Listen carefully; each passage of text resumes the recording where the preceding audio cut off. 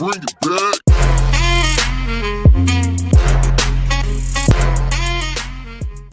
Hi guys, welcome back to another episode on Car Mechanic Simulator 2018. So, this time we've got a pretty iconic car. We've got stripped down remains of a Toyota Celica GT4. So it's a pretty well-known car, classic rally car. I remember it well from my childhood. I've never owned a Celica, but I did used to have a Toyota MR2. Shares the same engine basically, so it's kind of similar, although this one is four-wheel drive, not rear-wheel drive, and it's not mid-engined. So in many ways no similarities at all, but still. So, I've got the engine out. We need to completely rebuild the engine. I've got the suspension components ready to go back on. I've got new body panels to put on, but we're going to have to weld up the remainder of the bodywork, get it to the paint shop, get it sorted, get the rally parts back on, and then we'll be ready. So, first things first, as always, let's deal with the engine.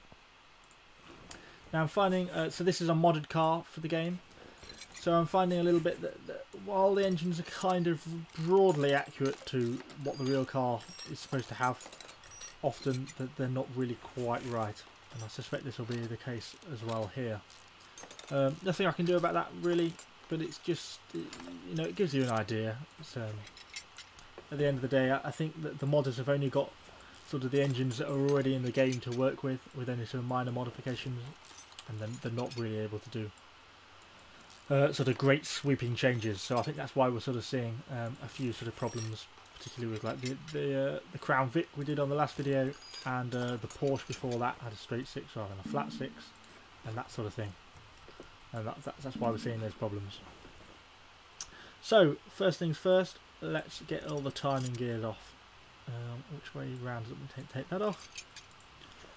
Let's take the idle rollers off. We should have all the alternators and the water pump, and I'm guessing it should be the power steering pump on the other side. Yes.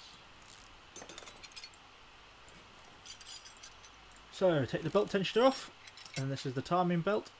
It is belt driven. I know a lot of our cars in the past have been chain driven. It is belt driven, so that will need regular servicing. Let's take the head off. What's stopping me taking the head off? Oh. Take the ignition wires and the ignition coil off. There we go.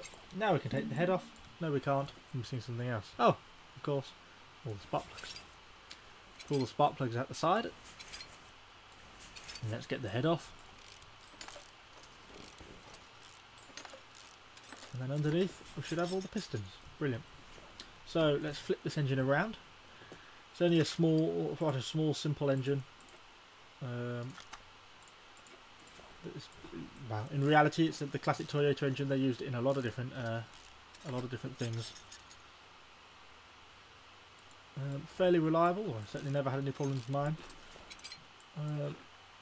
Take these crankshaft bearing caps off, and then we'll pull all the rod caps off, and then we can take the pistons out.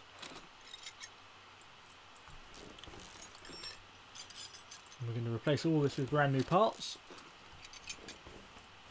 The rod cap, then piston, and nope, not playing ball. Come on, and piston, and the oh no, nearly the crankshaft, but of course I've got to take all the clutch parts off. Yep, and the flywheel. So let's take the clutch push plate off, and the clutch plate itself, and then the flywheel. Oops, just click, and the flywheel. Now the crankshaft will come out. Brilliant, and that's it. The block out. Well, it's good. So let's head over to the repair table.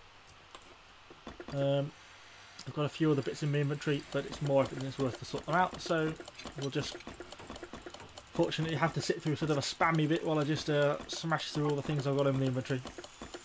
We'll get everything repaired up. We should hopefully get most things repaired, and then we'll have to buy a few new bits like the spark plugs. I think we have to buy new pistons and rod caps, that sort of thing, which we'll just have to replace. But that's not a problem, we can do that relatively easily. Okay, so let's head back over to our engine bench. Let's have a look at what we've got. So the block repaired, that's the main thing. Then we'll see what we've got that's repaired and what needs doing. So I guess the crankshaft's the main thing. Let's put the bearing caps back on. I know we're going to need new pistons, I think. I don't think they often get repaired. I mean, understandable, why would you put old pistons in? Yeah. So let's get out of that mode. And let's quickly get some pistons. Got 4 piston rings, 4 and 4 pistons. Oops. So let's get these back in. I did not remember to buy any rod caps, which was very stupid.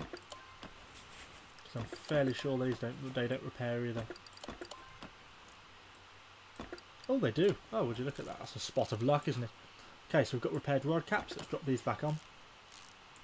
I know I'm putting these in the wrong way around, in the sense that you put the pistons in from the top, but I'm just lazy, and so I haven't. Let's drop the oil pan back underneath. Bolt that on. While I'm here, I'll stick the oil filter on. I got one of them earlier. So let's pop out and flip the engine back over. Awesome. So, back into it. What else have we got to put on? Alternator, did that repair? It did indeed. Water pump. Oh, doing well. Don't think we've had anything that's broken yet. So, put the head back on. Screw this back on. Then, the cam. What about the camshaft caps? No. So how many of them do I need? 1, 2, 3, 4, 5. So, 5 camshaft caps. Oh, we actually have to... Are they specified camshaft caps? Sometimes it just uses generic. No, it just uses generic. And other times it requires specific. Can get a little bit confusing. So let's get these bolted back into position. So once we've got this engine back together, we're going to drop it back in the car, and then we'll have a look at all the suspension problems that we need to get sorted, get that all repaired back on the car, and all the drivetrain. So we'll stick the gearbox back on. The drive shaft, obviously it's 4-wheel drive. It's got a diff at the back as well. So get all that back on. Get the exhaust back on, etc, etc. And then it's going to be a case of bodywork, basically. Will be the main thing then to deal with. So I've got all the panels ready to put back on, but we would need to put them on, and then it's to the paint shop. I need a cam gear.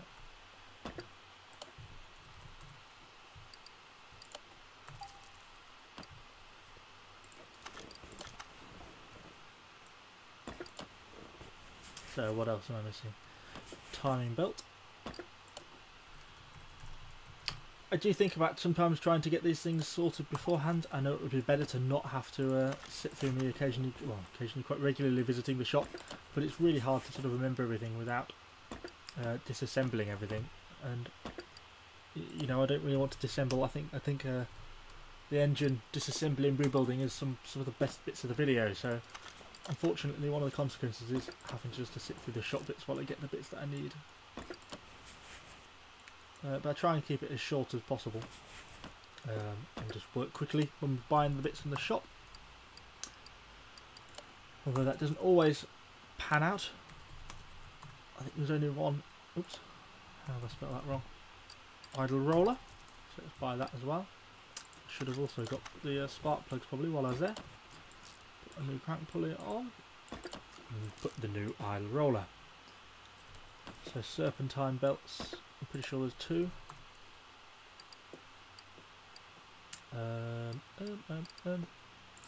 That one. Time belt. This would be.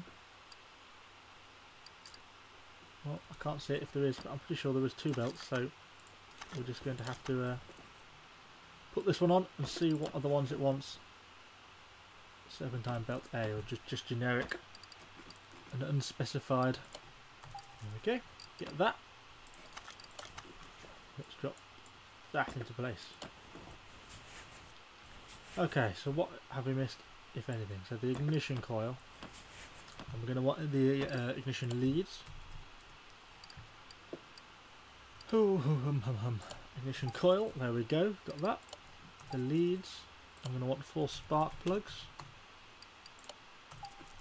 I'm also going to want a flywheel and the remainder of the clutch, so the pressure plate, oops, pressure plate, the clutch plate and the bearing.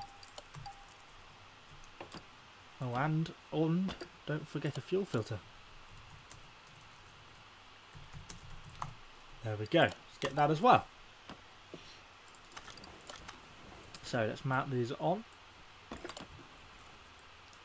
Another thing about I've been thinking about doing, guys, channel wise, is put the spark plugs in first. Is I only brought one, god damn it. Buy 3 more spark plugs. I'll get there in a minute, honestly. I've been thinking about streaming. That's what I was trying to say. So yeah, so I've been doing sort of daily videos. I could keep planning on doing daily videos. Nothing about that's going to change. But I was thinking possibly without the weekends doing a little bit of streaming as well. Sometimes, you know, play games just for my own enjoyment while there's nothing going on. And once I've done my daily video, so I thought I might as well think about streaming some of this stuff. So if that's something that would be of interest, you know, I could sort of get a Twitch account going, or I've got a Twitch account but I've not really used it, and do some weekend streaming, either some Car Mechanic, or Hold Fast, or some of the other games, some of the military games. So that's an option, something I thought about doing. If that's something that could be of interest to you, let me know in the comments below. Right, so we've basically got the engine rebuilt now. I can't see that I missed anything, but you never quite know. Can't put the manifold on yet because it needs to be in the car first. So let's take the engine off the engine stand. Let's put the engine into the car.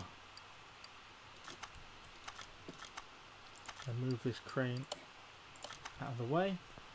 Okay, that awesome. So we have got to. Oh, I want to put that on from the front, bottom first. So let's go up. Put the front exhaust. Drop the gearbox back on, and then we'll swing around, connect that up to the manifold, and get that all bolted in. So this section here wants to go there. Let's get the gearbox back in. Bolt this in. Awesome. Okay, anything missing out of there? No. Right. Let's swing round. Drop the car back down, and it's tied up to the manifold, and then the engine's sort of properly in then. We'll put the starter motor back on. So let's bolt this in. There we go. Manifold cover, so you don't burn yourself. Alright, bolt the starter back on. Okay, so engine bay wise, just a few simple things like batteries, probably an ABS unit. Oh yeah, there's the ABS pump. Should be a module to that. Again, insist, it's not one unit. Put that in. There we go, awesome. Air filter. Actual filter, and there should be a cap to this. Yes, there is. Just screw that back on. So, and then obviously, of course, a radiator tends to be helpful. Right, looking good. So, let's hop back under and look at getting some of the suspension components sorted then. So let's have a look what we need. Steering rack, and then we should have the tie rods. Out to a knuckle, and then add a tie rod. And let's get the brake assembly, drive shaft, all that done. So there should be a wheel bearing, and then the drive shaft. Bolt that in. And the discs, the calipers, pads, and all that good stuff. Get that in. Bolt the caliper back in. Then front shock absorber. Ooh. I don't have any good condition front shock absorbers. They're front shock absorbers, they should be okay. Why will they not go in?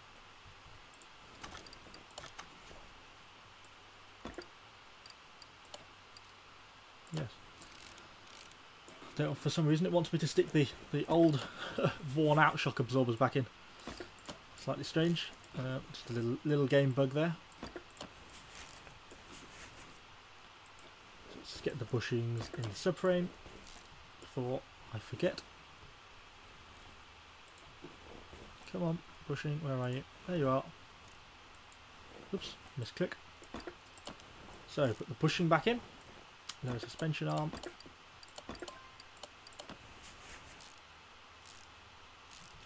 So if there's any cars you'd like to see done, what do you want to see next? You know, there's quite a few mods out there now for this game, so there's quite a lot of cars available, and there's also all the cars that are currently with the same thing again with the release version of the game.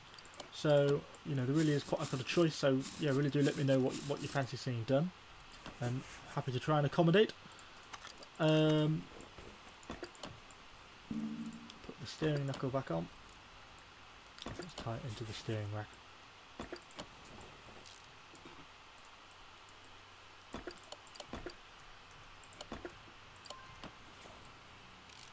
Bolt it in. Looking good. Oh, fall for this one every time, clearly.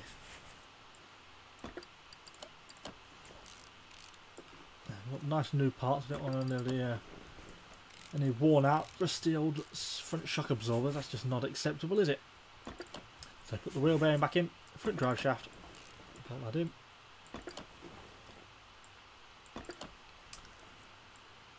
Yeah, so I wouldn't like to say that this setup, the suspension setup, is all that accurate to the actual car. Sort of increasingly finding that they're often just vaguely representative of a car's suspension and not necessarily super accurate, but unfortunately I'm not a modder, so there's nothing I can really do about that. Certainly not at the moment anyway. So pretty much everything's in there apart from the drive shaft, but since we have no differential in the rear, they can't put the drive shaft in. Now we can. Bolt in a drive shaft. Sweet, 4-wheel drive.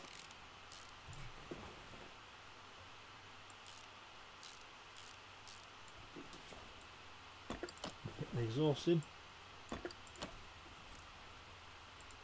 Oops. There's where my camera's going there, a bit wild. So get the sway bar back in, rear shocks.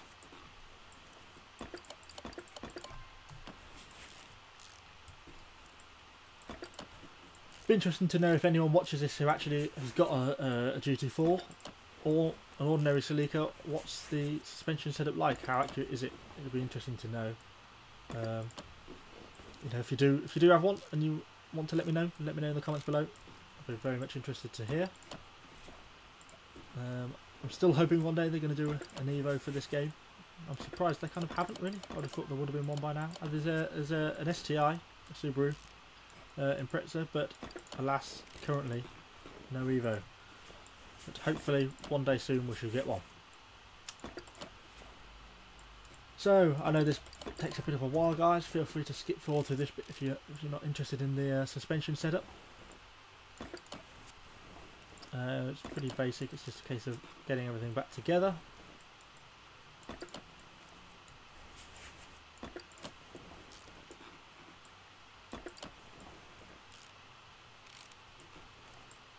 Once we've got this, jeez, why it keeps doing this, I don't know. Once we've got this rebuilt,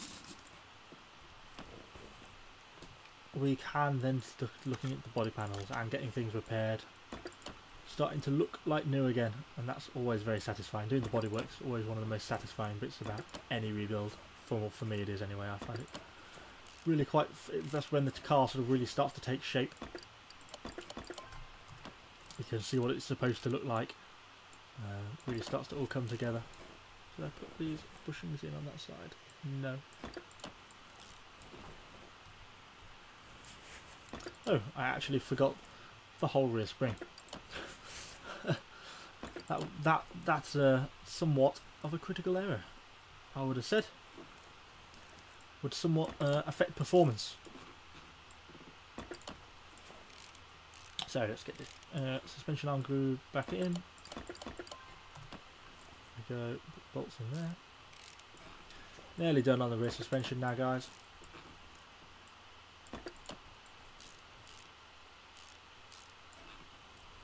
Okay. Disc, rear hub bearing, drive shaft. Just pads and the calipers in that on the wheel. Might have missed one or sway bar or something just off the back. Just had to jump on. Oh, spring again, obviously.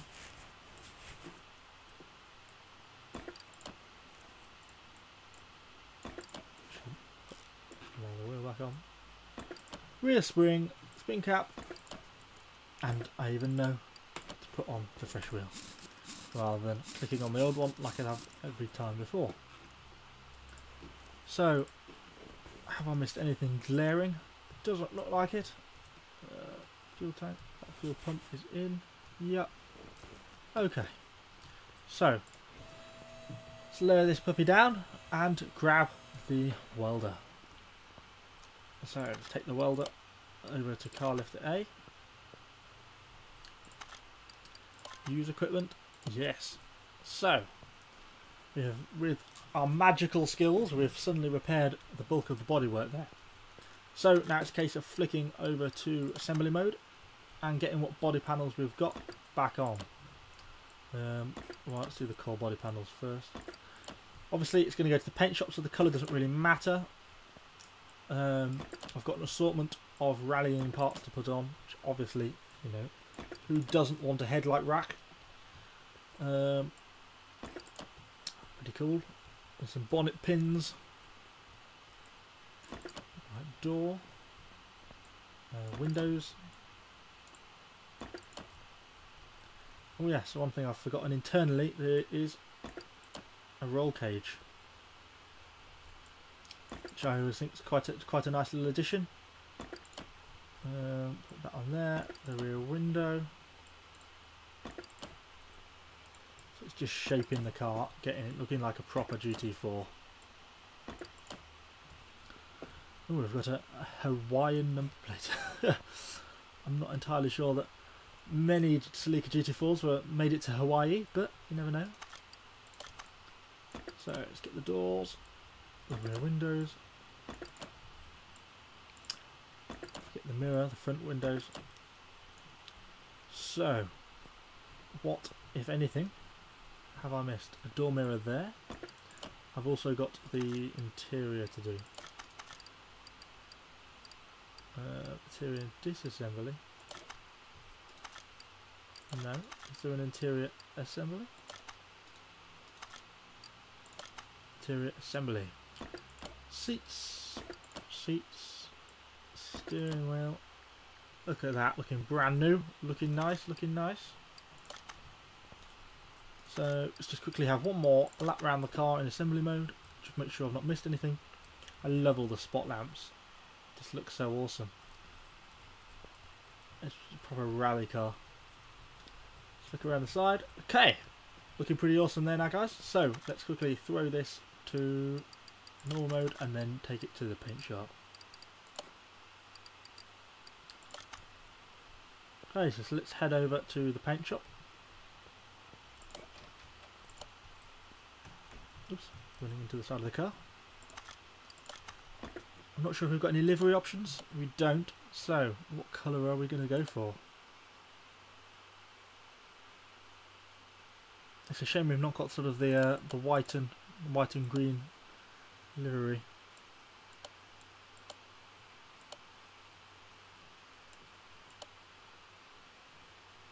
That sort of like try and get like a.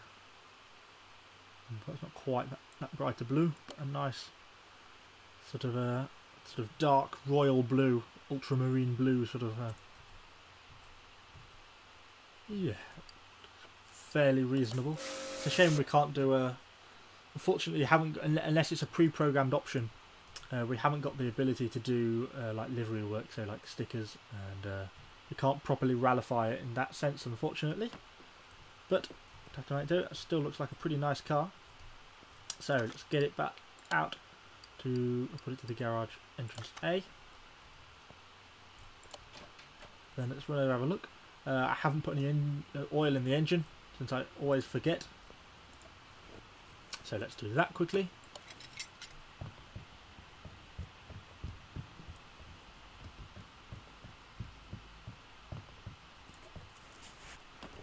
Close the hood on that. That's going to take it for a quick spin around the racetrack. So you're going to have to bear with some fairly terrible driving in this, since I haven't got my gamepad with me and I've only got a keyboard, and that's always going to be fairly hard.